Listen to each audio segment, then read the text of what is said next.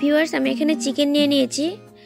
এবার এটাকে ম্যারিনেট করার জন্য প্রথমেই 1 চামচ পেঁয়াজ বাটা দিয়ে দিচ্ছি, আধা চামচ রসুন বাটা, আধা চামচ আদা বাটা, আর দিয়ে দিচ্ছি আমি লঙ্কা গুঁড়ো আধা চামচ, হলুদ গুঁড়ো আধা চামচ, জিরে গুঁড়ো আধা চামচ, ধনিয়া গুঁড়ো আধা চামচ, আর দিয়ে দিচ্ছি রাইস ব্রেন তেল, আর দিয়ে দিচ্ছি অল্প খানিকটা লবণ আধা চামচের মতো। এবার এটাকে মাখিয়ে রেখে দেব আধা ঘন্টার মতো বা 15 মিনিট রাখলেও চলবে। এবার আমি বাঁধাকপিটা সেদ্ধ করে নেব। আমি এখানে দেখুন বাঁধাকপি নিয়েছি আর টুকরো করা আলু, জল দিয়ে ঢেকে দেব 4 থেকে 5 মিনিটের মতো। তো 5 মিনিট পর ফিরে আসলাম, দেখুন অনেকখানি সেদ্ধ হয়ে গেছে। এবারে জলটা ঝরিয়ে নেব।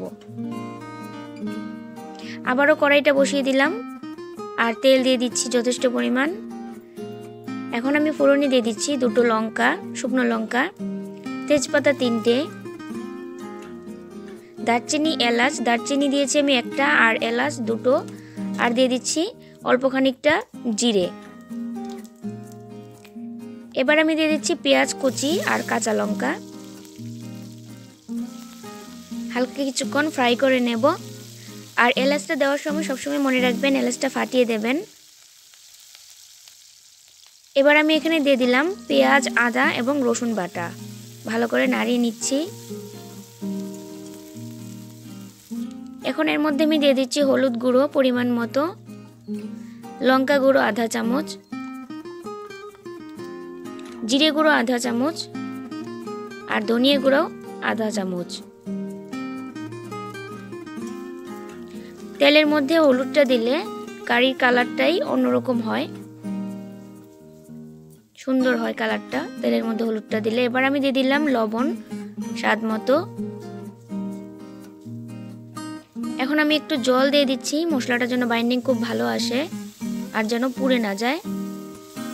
এই রেসিপিটি কিন্তু অত্যন্ত টেস্টি, রুটি বা ভাতের সঙ্গে পরিবেশন করুন, একদম জাস্ট জমে যাবে।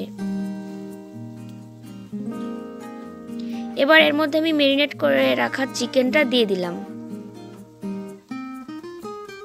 চিকেন রান্নার আগে সবসময় মনে রাখবেন কমসে কম 15 মিনিট ম্যারিনেট করে রাখবেন, এর টেস্টটাই অন্যরকম হয়ে যায় কিন্তু।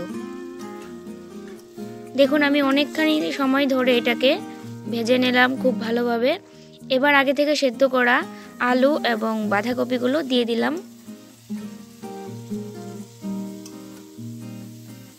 আমি পুরো রান্নাটাই রাইস ব্রেন তেল দিয়ে করেছি, আপনারা চাইলে কিন্তু সর্ষের তেল বা রিফাইন তেল দিয়েও করতে পারেন। 4 থেকে 5 মিনিটের জন্য ঢেকে রাখলাম। এবার ঢাকনা তুলে দেখে নেব। দেখুন অনেকখানি কিন্তু ভালো একটা বন্ডিং চলে এসছে এবং দারুণ একটা স্মেলও কিন্তু বেরিয়েছে।